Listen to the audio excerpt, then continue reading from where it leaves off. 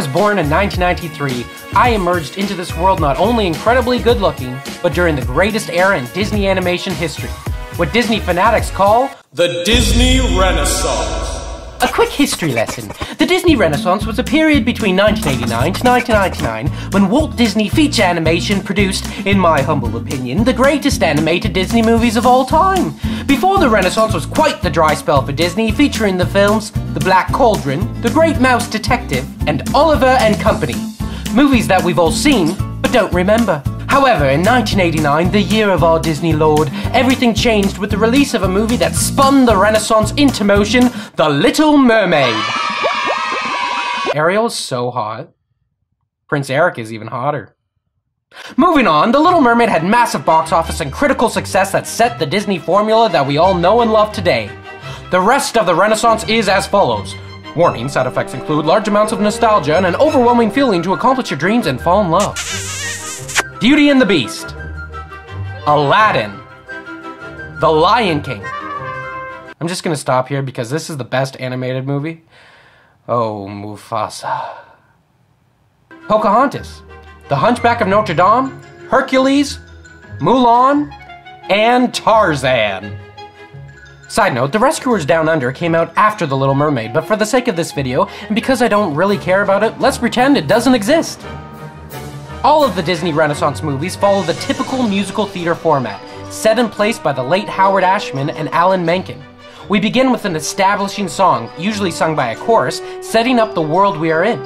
Next is our main character's song about what they want most in the world, followed by our evil villain song about what they want most in the world. Throw in a dash of love, funny side characters, good overcoming evil, and Hakuna Matata, you've got yourself a Disney movie.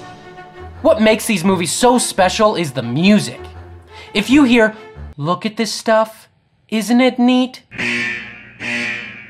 Or, "I can show you the world, shining, shimmering, splendid." Or, "Be a man, you must be swift as a cord." You can't help but sing along. I can confidently say that at least 85% of every kid born between 1988 to the year 2000 can at least sing an entire selection of these Disney songs. It's a fact. But there's an even deeper reason why I adore these movies. They directly shaped the person I am today. As a young boy, they taught me about following my dreams even though they seem impossible. They taught me about death and dealing with grief. They taught me to be true to who I am without pretending to be someone else, and that the color of someone's skin or the way they look on the outside simply doesn't matter. It's what's on the inside that counts. Oh, and they taught me girls are so much more badass than guys. It's a fact, guys. Get over it. Now we are in a new era of Disney, with the live-action versions of these movies being developed, such as The Lion King, Aladdin, Mulan, and Beauty and the Beast, which is coming out this week. We'll all go on opening weekend getting a full meal of nostalgia served to us, only to leave the theater saying, that wasn't as good as the original. Which leaves me to ask, do we even need these movies being remade? Do these live-action versions tarnish the movies of our childhood? All I can say is that when I have kids, they're going to be introduced to Simba, Jasmine, Mushu, and Mrs. Potts in the best way possible, through the animated originals of the Disney Renaissance. Let me know what your favorite movie of the Renaissance is. Do you think we need them being remade? Comment below, share our video, and most of all, subscribe, subscribe, subscribe!